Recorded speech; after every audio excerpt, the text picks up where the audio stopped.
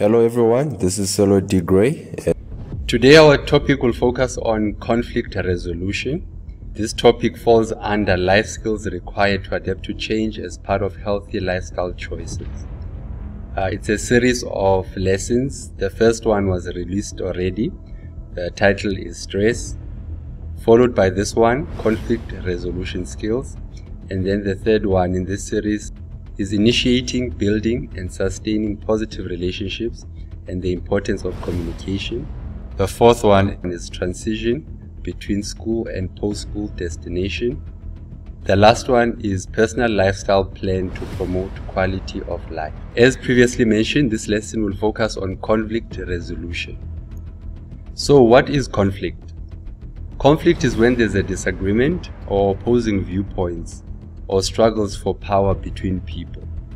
There are two types of conflict. There is interpersonal conflict and intrapersonal conflict. Interpersonal conflict is conflict that happens between people. It is conflict that occurs between two or more people who disagree about something. Disagreements often come down to a difference in goal, values, viewpoints, and access to resources. And then intrapersonal conflict is conflict that happens within yourself. For example, when you are uncertain about what it is that is expected or wanted, you have a sense of being inadequate to perform a task. You are experiencing intrapersonal conflict.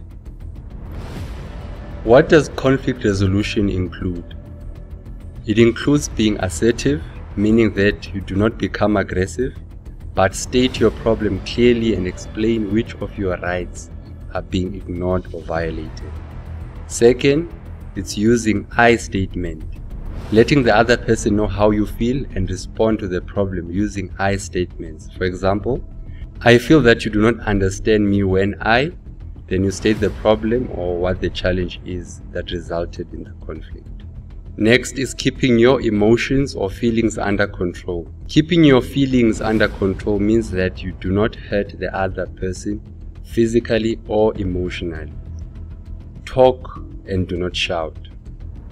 Next is do not accuse. Try not to blame the other person, accept the conflict and then deal with it. Accept compromise.